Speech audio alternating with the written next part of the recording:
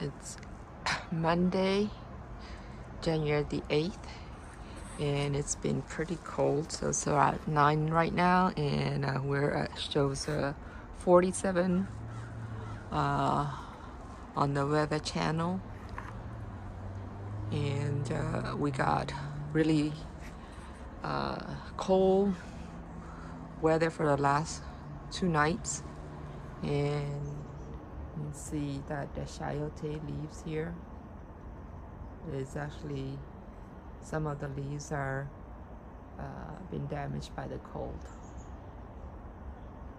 So looks like the passion fruits are doing much better.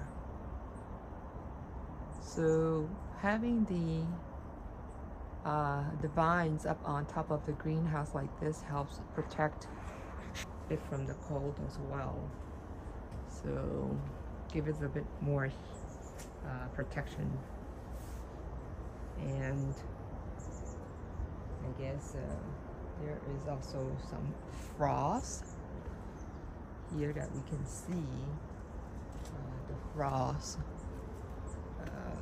on this here I found.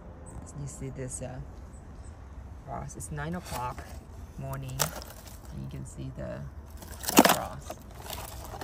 It's the ice from the cold weather. So I need to figure out how to detect which part of the yard is the coldest. So it seems like some parts got icicle form, but others don't. So I need to figure out which part of the yard here is the warmest and which is the coldest. So it seems like this might be the coldest part. And let's see. We'll go around the yard here. So that water there is okay.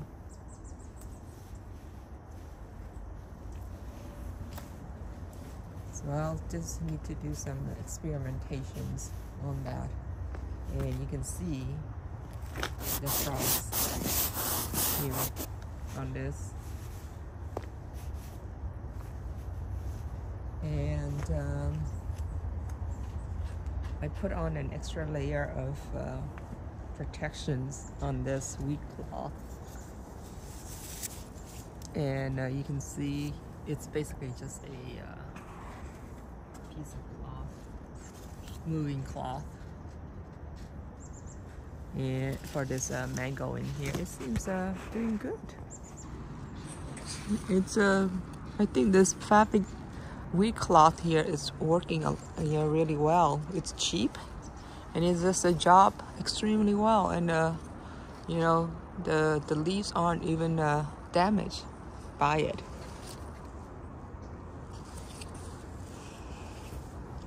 And then so that's the sun umbrella protection that I did, and we can compare. I think have to compare that with the one with the plastic one and see how that goes. Let's see. Okay, and then here, yes, this part is also, you can see the frost, the icicle forming here, and the water is really cold, extremely cold. So this is out in the open. The space here is out in the open. So nothing to protect it. And then the chayote that I'm planting from the seed, it seems to be doing really well. Okay, I've removed the sun umbrella, and it looks like the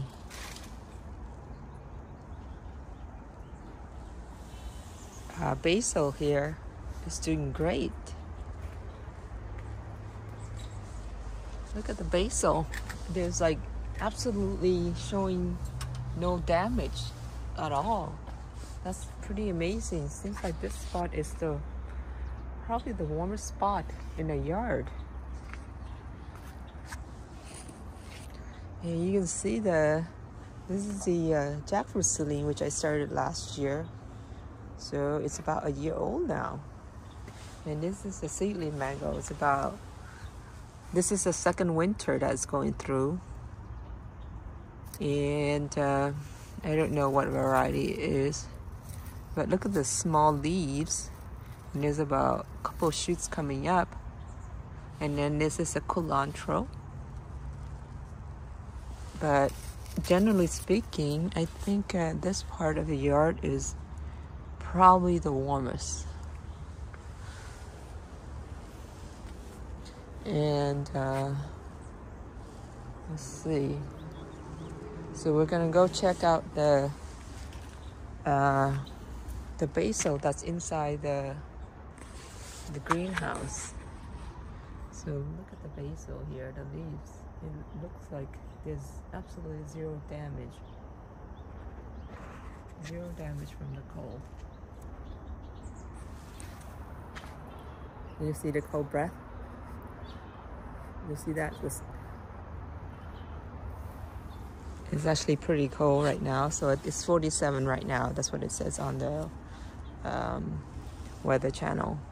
And this basil is absolutely untouched by the cold. So I guess the winter is not over yet.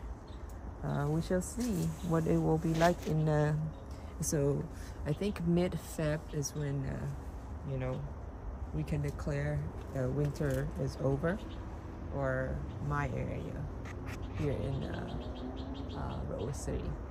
So we're gonna go check out the other basil that's inside the greenhouse. All right, look at the basil inside this greenhouse, this plastic greenhouse. Looks like it's a goner. So seems like, you know, inside a greenhouse doesn't necessarily mean that it will do better than the outside. Look at the mold is overtaking the tree, the plant. And the reason why I like this greenhouse is because it basically protects from the rain. You know, protects the flowers, the mango flowers from the rain.